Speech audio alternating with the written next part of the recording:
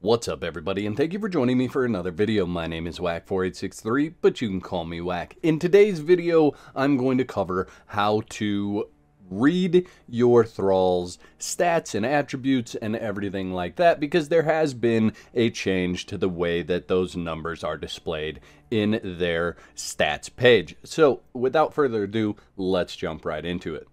So the first thing that you should know is there's actually two pages that you have to look at in order to get all the information for your Thrall and Pet. The first one is going to be just opening their inventory, and this is going to show you the level, the amount of experience, the hit points, and the armor value for your Thrall. This is also where you are going to equip armor or put things in their inventory. If we do a hard press on the Thrall with the interact button, we get the stats option. So if we look at the stats option, we can see any effects that the Thrall is under. It also gives us the information about their attributes. So as you can see, this Thrall has 25 in strength and 30 in vitality. Everything else is zeroed. And then it has growth percent chances. These are always random. They come out of the box a little bit different every time, but for this particular Thrall, it always comes out with 25 strength and 30 vitality. Moving down, you can see what the attributes in this section actually equate to on your Thrall. So you can see the strength melee damage bonus is 20%, and the vitality health bonus is 3,250 hit points. Now, if we equip the Thrall with some armor, this armor is the Flawless Hyperborean Slaver, the Epic Flawless Hyperborean Slaver. And if we simply look at the first page that I showed you, the inventory page, you can see it has 863 armor. And if we go back to the stats page, you can see this armor gives a 9-point bonus to strength. So you can see it's still 25, plus 9, so it reads just like your own attributes. If you had buffs or armor that were giving you different points in different attributes, it now reads just like that. Before, it used to add these two numbers together for a total number here, but now you have to do the math. It reads just like your attribute page. I think that change makes a lot of sense. If we scroll down here, you can see the strength melee damage bonus is now 28%. Now, when you get perks on your Thrall from leveling them up, those perks then go into these green numbers. So each perk that they get will be represented by a green number. Their growth from leveling in and of itself will go into the white numbers.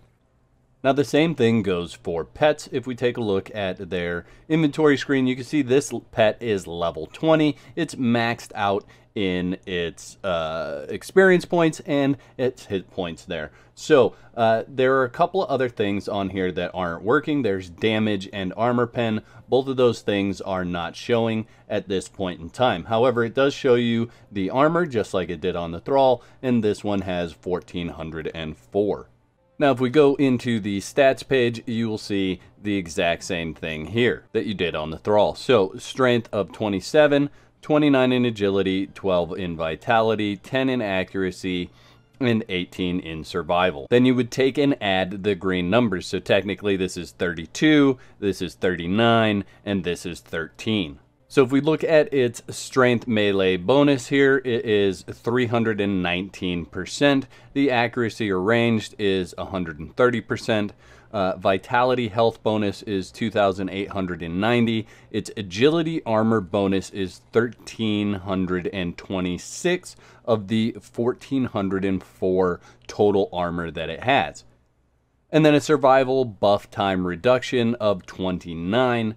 And here you can see the perks that it got. Again, these perks, these numbers here, equate to the green numbers over here. Something that I want to cover real quick, if you guys are not up to date and up to speed on this, is the food options down here. All of these foods will supply different amounts of healing when it's given to them. It will also supply them with additional strength or different things for a short period of time. So if you feed it human flesh, it will get a certain amount of HP regeneration per second, and if you feed it gray lotus flower, it'll get a higher percent of HP regeneration. So this is number 1. You count across to number 5. This would be 6. You count across to 10.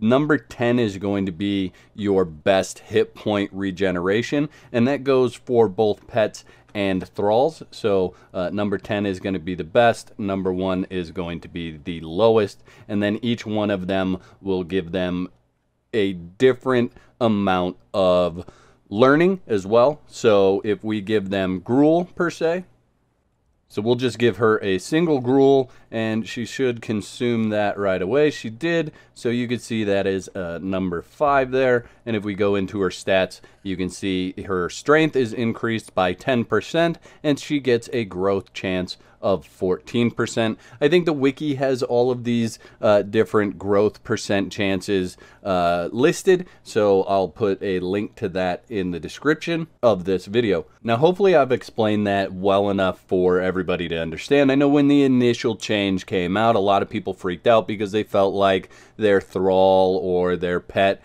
got nerfed and the points actually got taken away. That's not actually what happened. The points just got split into 2 separate categories, and so all the points were still there.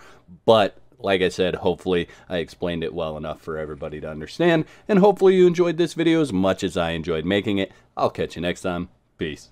I'd like to give a big shout out to all my YouTube members. Y'all are absolute legends. Thank you to all my subscribers for your continued support, likes, comments, and general awesomeness. If you're not subscribed, you can start your free trial today and cancel at any time. Clicking the bell is highly recommended so you don't miss out on my next upload. There's a couple of videos on the screen. You can follow me over there to continue the conversation.